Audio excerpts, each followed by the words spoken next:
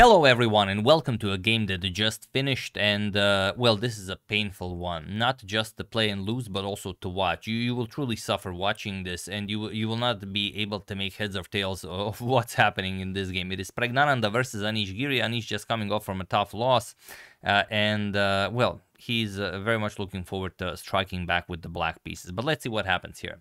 Pragg with the white pieces opens with pawn to d4. We have knight to f6 by Anish and bishop to g5. Pragg goes for the Trompovsky attack. We have pawn to d5. And now, usually bishop captures on f6 or e3 are played, but he goes for knight to d2. It's not obscure or anything. It's the third most popular line. Just not a lot of players go for this. We have pawn to c5. D captures on c5 and pawn to e6. So Pragg abandons the center, and Anish very happy, puts his pawns on light squares, and next he's going to capture on c5. He likes his position very much.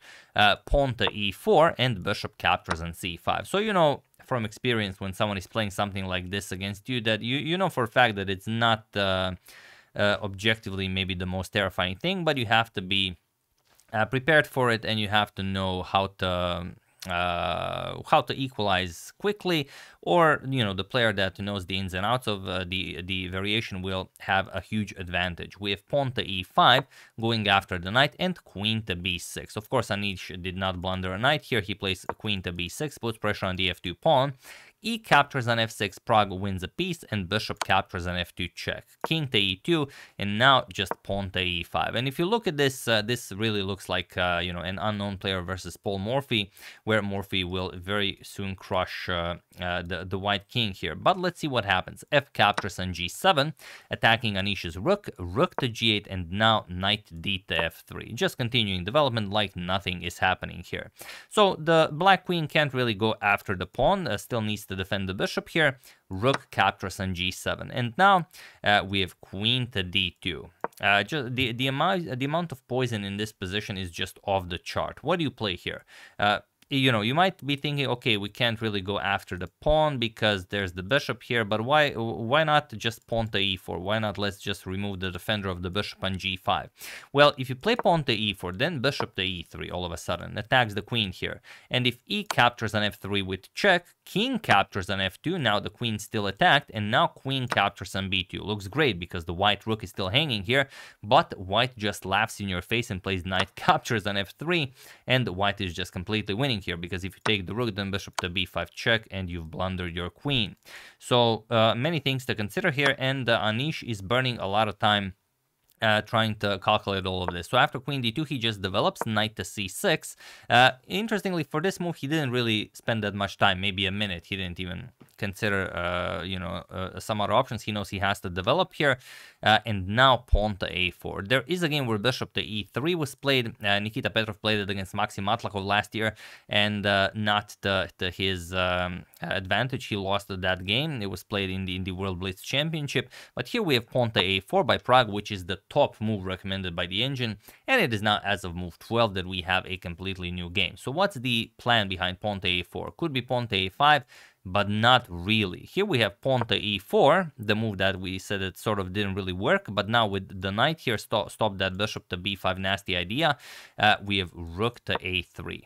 And okay, what's the idea here? Can't we just capture on f3?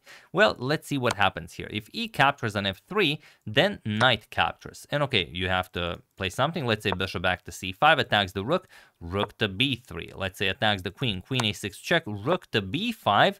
Now preparing to move the king and threaten some nasty discoveries here. Let's say bishop to e7, bishop captures, knight captures, and now king to f2. And, you know, the game continues, but white is the one with the upper hand here. Let's say queen captures, bishop to d3, the rook coming to e1.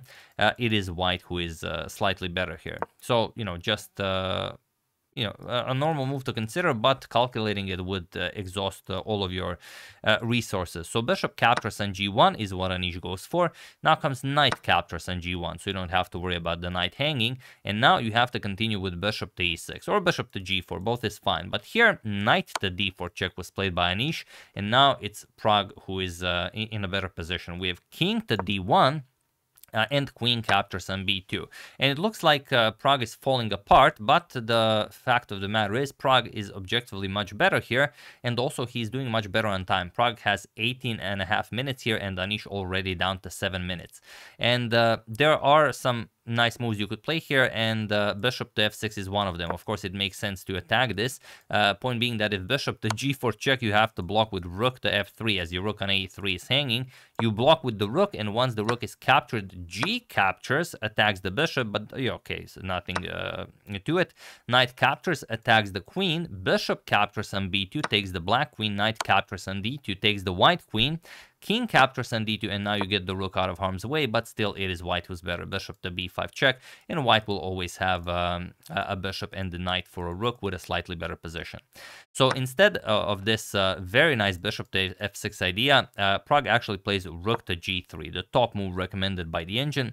And we can't really say that Pragg is within his preparation. He's already down to 18 minutes, but compared to Anish's 7, this is, we all feel very sorry for Anish here. We have queen to a1 check here, queen to c1. And the best you can hope for is to trade queens here and just play this worse endgame. For example, captures, knight f5 goes after the rook, bishop to f6, beautiful. Knight captures on g3, even h captures on g3. You allow the rook to move, but after bishop to d4, again, the bishop and knight versus the rook will be a better position for white. So after queen to c1, queen captures on a4. Anish still trying to hang on here, but now comes a true killer move. Queen to b2.